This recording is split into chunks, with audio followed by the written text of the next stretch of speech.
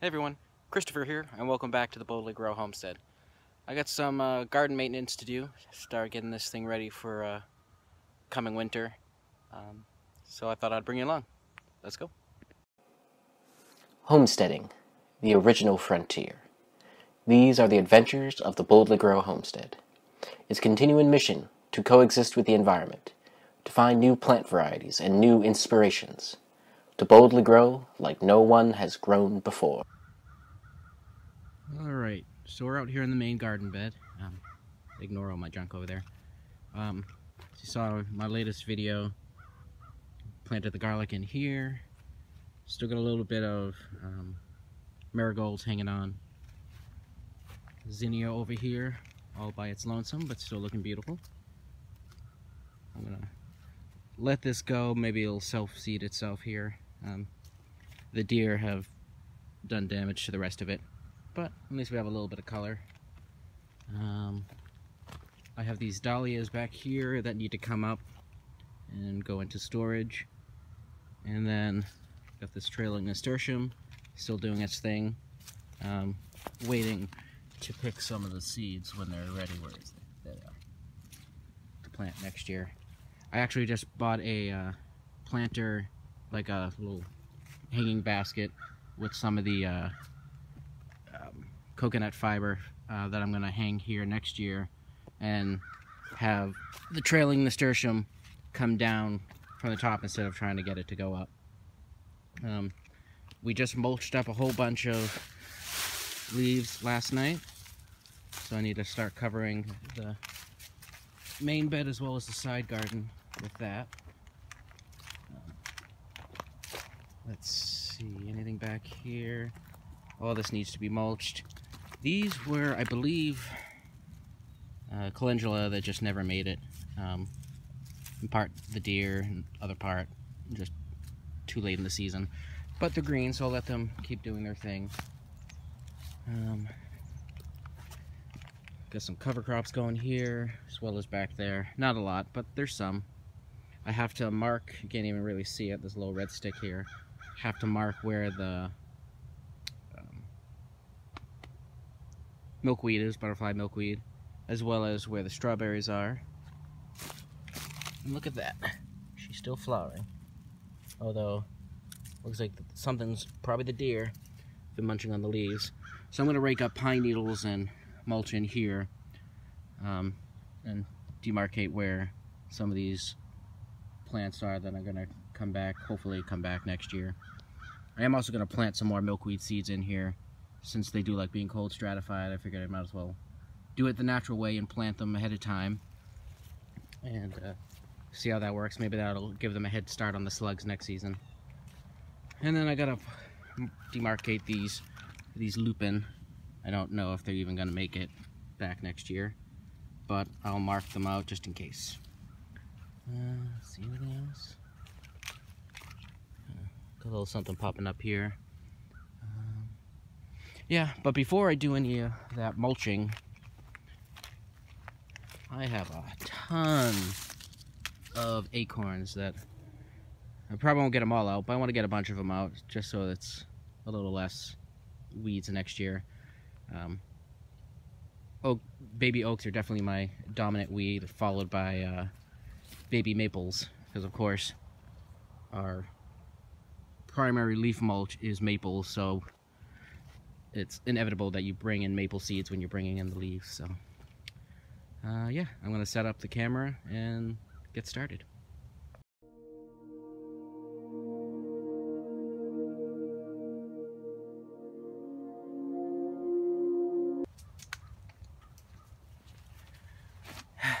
This is going to take a while.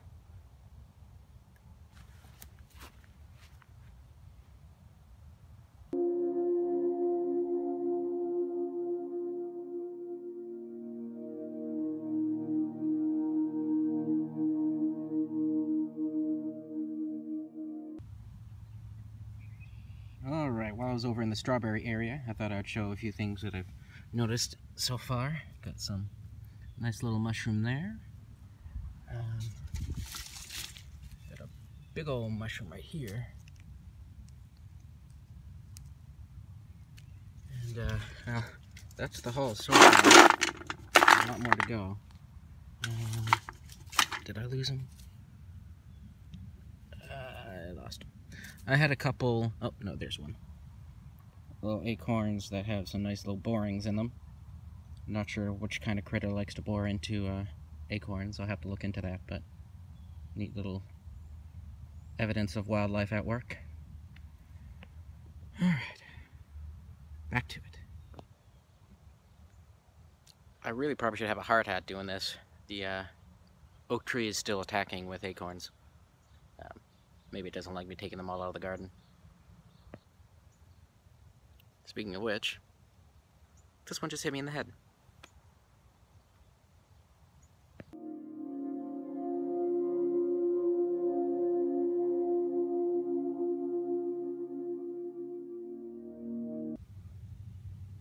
Well, look who it is, my little nemesis, the meadow slug. I was really hoping that the cold would have killed him off by now.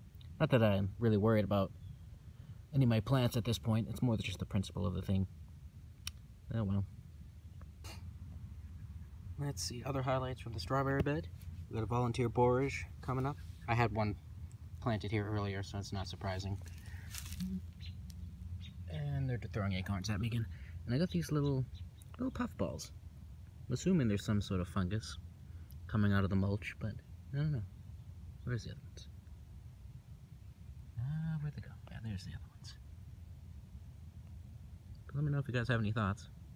If I come up with an answer between now and when this video goes up, I'll put it on screen. Alright, so it's been quite a bit of time later. Do you hear that? That was an acorn.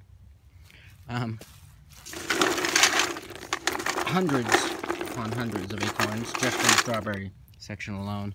Most of what's in there now are just caps, though I'm sure there's still plenty I missed, but I'm not going to go crazy with it. It's a losing battle. There's still a lot of acorns on the outside of the strawberry bed, but I'm not sure I'm going to bother as much with them. They'll be more accessible to pick baby trees next year, whereas in there is a little bit more difficult to get to, especially once things are growing. And I'll be here all year if I'm just picking acorns. That was the greatest concentration anyways, because that's, you know, right below this beautiful oak tree. So I think I'm going to demarcate myself a little area and put some milkweed seeds in, and then I'll start mulching the outside portion of this bed.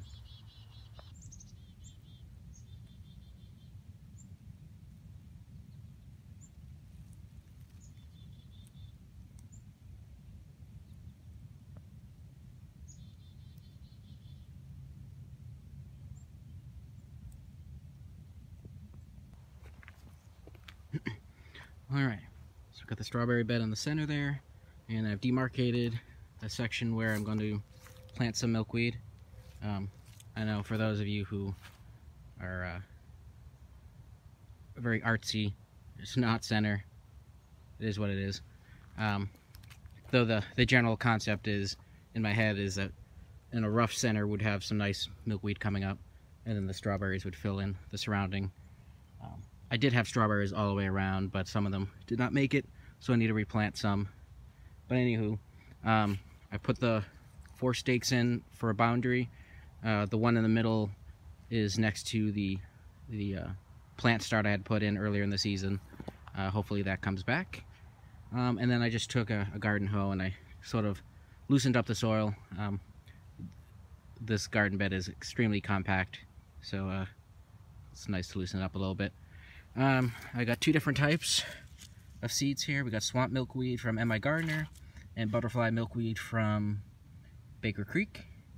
So I'm not going to bother with any exact spacing. I'm just going to mix the seeds together in my hand and then just sprinkle them in there and cover it up, and see what happens. Hopefully they survive the slugs, but as I see, the slugs don't mind the cold too much, so we'll see what happens. I will also cold stratify and get some started indoors in before the spring starts, just in case these ones don't make it. I have some other plants I can put out. Oops. Alright, so I didn't have many left over from either pack, from all my, I guess, failed attempts to get them growing. So I just put them all in the hand. I'm going to mix them together, and then I'll sprinkle them out there and press them in. Let's go.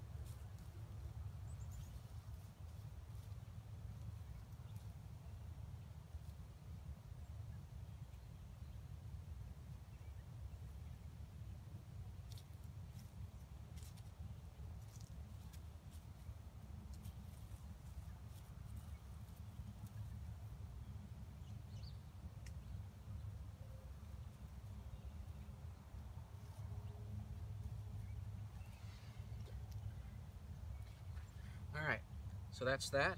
All that's left to do is rake up some pine needles that I'm going to use to mulch in here. Well, at least for the strawberries. I might use the leaves further back where I don't have the strawberry plants. That, and I need to mulch the main bed. I might put a few echinacea seeds out too, because they like cold stratification, but I haven't decided on a location yet. So we'll see.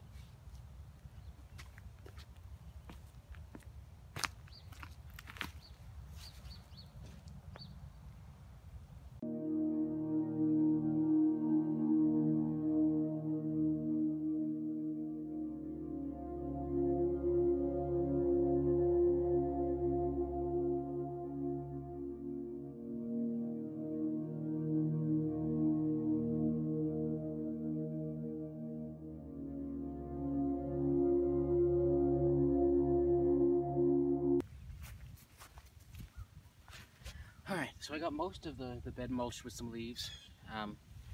Still haven't decided what I'm going to do in the garlic area.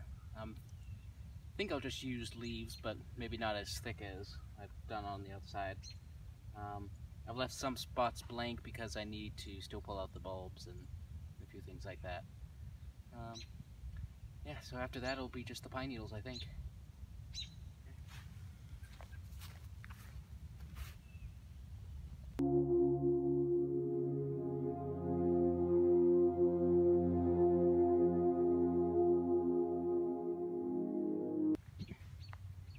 Alright, I got my first bag, or barrel of pine needles. So let's go start putting these down. I'm probably gonna have to make a few trips, so here we go.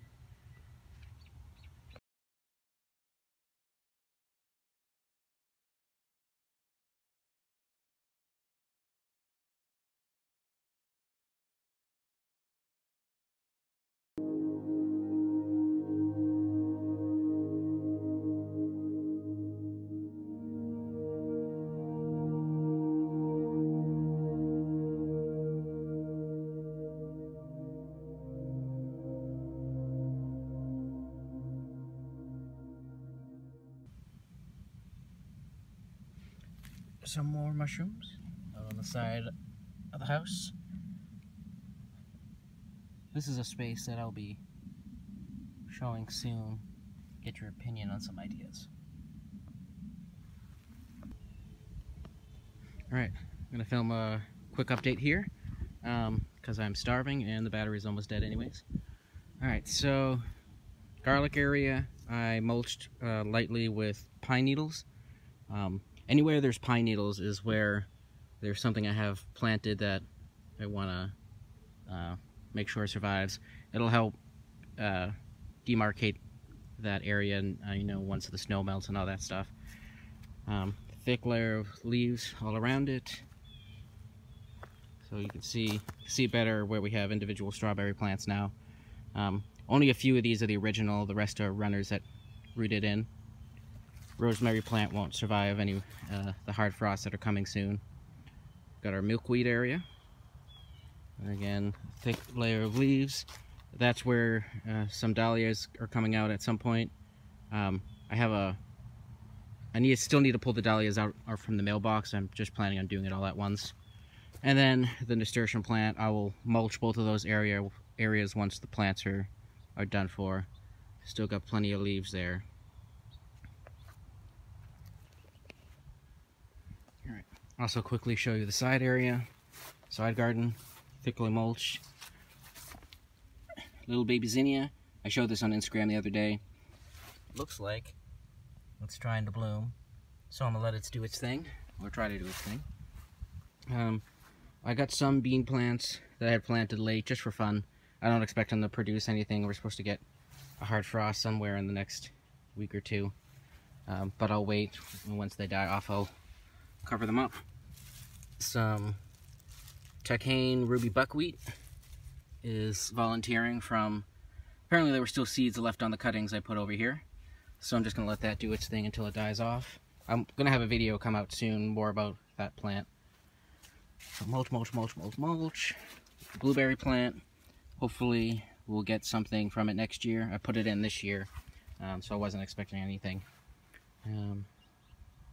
More of the beans, more thick mulch. And then over here is a raspberry plant that just got shredded this past month.